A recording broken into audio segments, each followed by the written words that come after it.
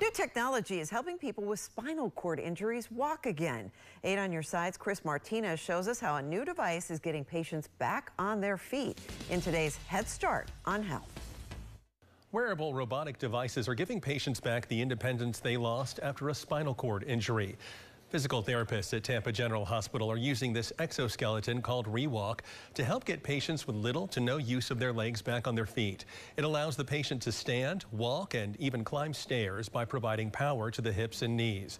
The patient uses crutches to keep their balance, but can otherwise move at any pace.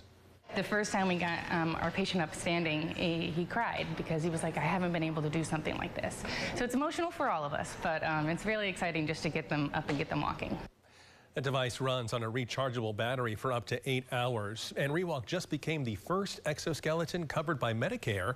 Doctors say this will allow many patients to have access to this device in their own homes. With your Head Start on Health, I'm Chris Martinez.